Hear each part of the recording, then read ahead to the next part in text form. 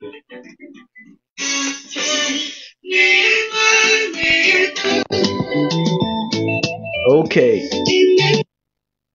Well, we are back again, and this is the sealed song of ascents on Psalm 131. We commence in prayer.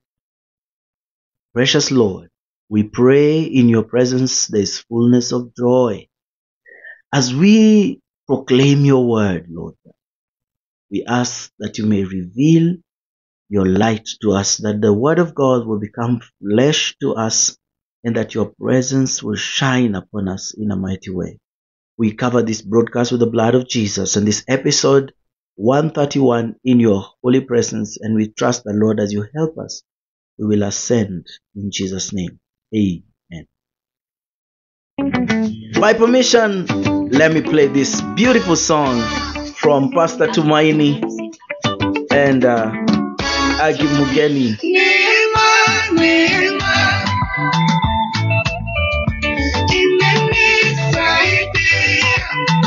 132. Okay, let me just I promise you I'm gonna play this song at some point in this broadcast, but let's just go straight into Psalm 132. We are hungry, we are thirsty, we are ascending. Then I'm gonna tell you why we have the term a song of ascents in 15 chapters of the Psalms. I want to show this to you because probably you've just been reading and you've never noticed. I want to show you something here. 15 of the chapters from Psalm 121 to Psalm 134 contain the title A Song of Ascents.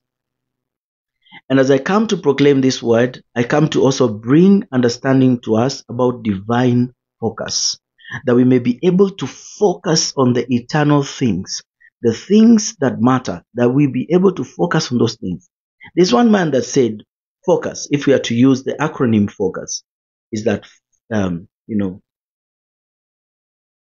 F is for follow, O is one, C is cause, U is until, and S is successful. Focus. Follow, one, cause, until, successful. It's important that we understand that focus is very key. In the photography world where I am, you cannot make a photograph without good focus. You need to focus the image, and then once you focus on it, you can make sure you can see everything you want to show, and then you go ahead and photograph. Without focus, you cannot be able to see well. In fact, focus will determine the direction in which you are looking at. Whatever you're focusing upon will need and will lead you into that direction. For a sniper in the war field, what determines taking out the enemy and revealing his position is focus.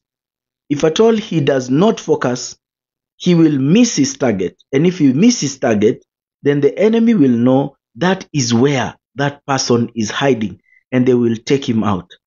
So it's important for us to know this thing about divine focus. And Psalm 131 is beautiful 3 verses of the Song of Ascents. Let me mention something about the Song of Ascents. The Song of Ascents are 15 psalms that are from the book, from Psalm chapter 120 to 134. So it begins with these words, sung a song of ascents. Now, many interpretations have been given for these ambiguous words, but let me just share a few thoughts. One of them is that in the Holy Temple courtyard, there was a big stairway, ultra wide stairway that contained 15 large semicircular steps that ascended into the inner section of the courtyard.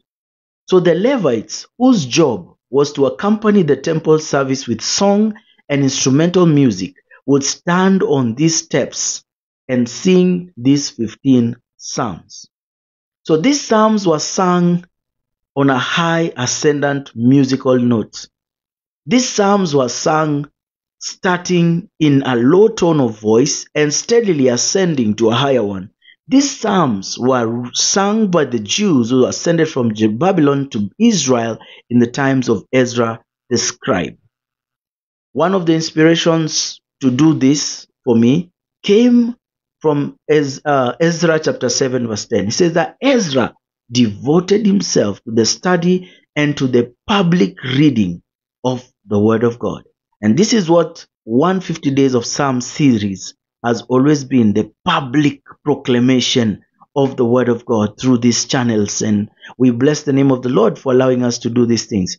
So as we read Psalm 131, I want to mention also that these psalms were sung by the Jews when they would ascend to visit the Holy Temple 3 times annually for the festivals. These psalms exalt and elevate God. It's important for us to know these wonderful things, and I just shared this wonderful revelation here and quoting a wonderful writing of Rabbi Naphtali. We thank God for the beautiful knowledge about the Song of Ascents. Now we go to Psalm 131. Oh, a Song of Ascents. I love this song. It says, a song of ascents of David. My heart is not proud, O Lord. My eyes are not haughty. I do not concern myself with great matters or things too wonderful for me. But I have stilled and quieted my soul like a weaned child with its mother. Like a weaned child is my soul within me. O Israel, put your hope in the Lord, both now and forevermore. Hallelujah. My heart is not proud, O Lord. My eyes are not haughty. I don't concern myself with great matters or things too wonderful for me. This is a proclamation of divine focus, that you will not start getting out of the road into chasing the squirrels when you're supposed to be on the main hunt for the real game. What I mean is, instead of taking time to develop spiritually, it says that being strengthened with all power in the book of Colossians chapter 1 and verse 11, it says that being strengthened with all power according to his glorious might, so that you may have great endurance and patience, and joyfully giving thanks to the Father who has qualified you to share in the inheritance of the saints in the kingdom of light. That it's important for us to have a divine focus, that not to lose ourselves to things that are too wonderful for us, not to lose ourselves with great matters, but to keep focused, to remain still, to remain plugged in, to remain charging. You know, I don't know what your practice is, but I've known people who, in their practice of charging their devices, they'll charge their device for 5 minutes, and when their device is not yet full of power, they'll be using their devices. Then the device again goes off power, then they plug it in again, then it charges just a little bit, then they remove it again. And in doing that, the battery of that particular device is destroyed, simply because you need divine patience for divine focus. You need divine patience for divine focus. You need it. It says that my heart is not proud. You need to bring yourself to Psalm 105. The same way that it says there, hallelujah, thank you, Jesus. It says that, hallelujah, glory to God. Whoever slanders his neighbor in secret, him I will put to silence. Whoever has haughty eyes and a proud heart, him I will not endure. The moment there is pride inside us, then God will cause us not to be, He will not endure us. He will not cause us to experience His presence, because He will not endure the proud. In fact, the word of the Lord says He gives grace to the humble, and oh, hallelujah, He resists the proud and gives grace to the humble. It's a joy and great delight to know that for divine focus, we need a heart that is clean and that is not proud in any way. So the heart being not proud is a place of humility. And the moment you find yourself saying, I am humble, check yourself for pride, because pride is one of the most dangerous spirits, dangerous vices. Pride says, I am not proud. That is what pride does. Pride says, I am not proud. And you need to understand that when God brings us to the place of understanding, we get this knowledge directly.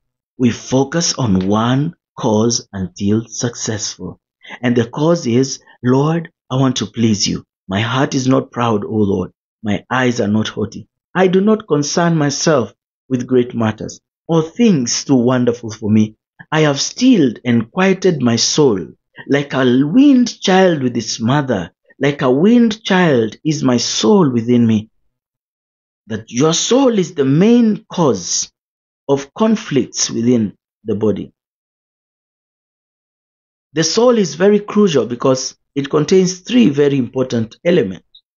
The soul, as again I mentioned it in another time, is a composition of the mind, will, and emotions. When you see things originating from your emotions, your soul, you are a solical individual.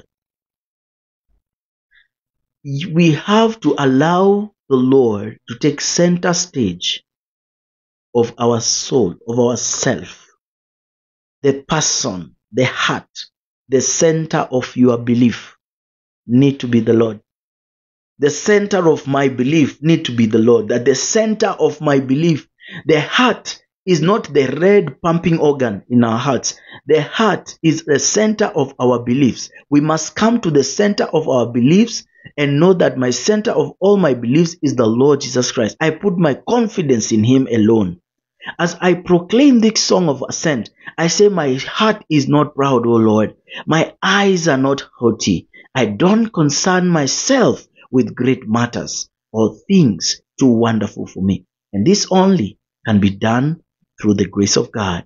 And I want to bless the Lord for, I made a promise at the beginning of this and I said, I'm going to play you a new song by Agi Mugeni and Pastor Tumaini. And here it goes.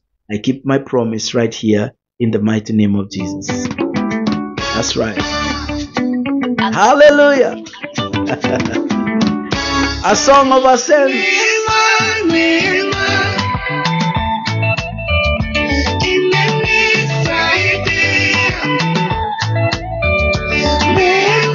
We start it all over again. I'll not be able to play all of it, but you can get a gist of it. Brand new, it is. I think it's 2 weeks old.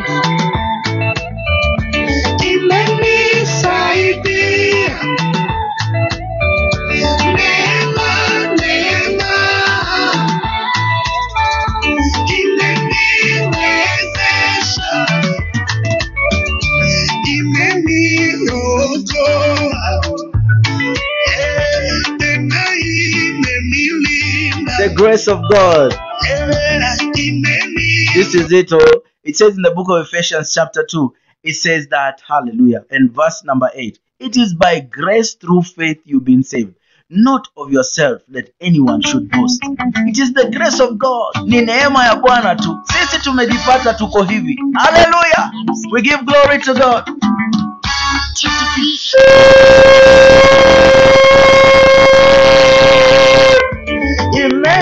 Imenisaidia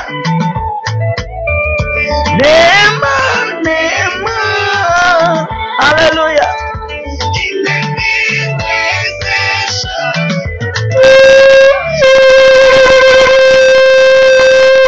Haleluya, imeniridhisha, haleluya. So you head out to YouTube and check out Agi Mugeni featuring Pastor Tumaini. But let's play it a little bit more.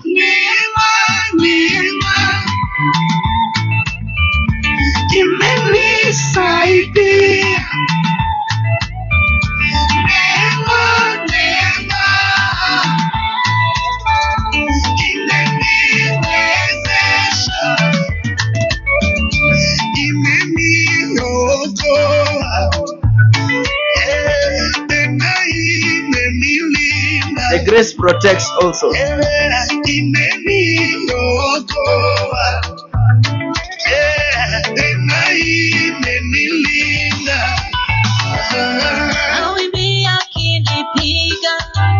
Higher, higher, higher, higher, higher, higher. That is it, baby, beloved of God. And let me tell you what, we thank God because we are entering into the midnight hour right now. And the beautiful time, it's also 3 a.m. in another time zone, but it's 8 a.m. in Nairobi on the 7th of November. And we give glory to God. We come now to Psalm 132 in the next video. Shalom. I'll see you in the next video.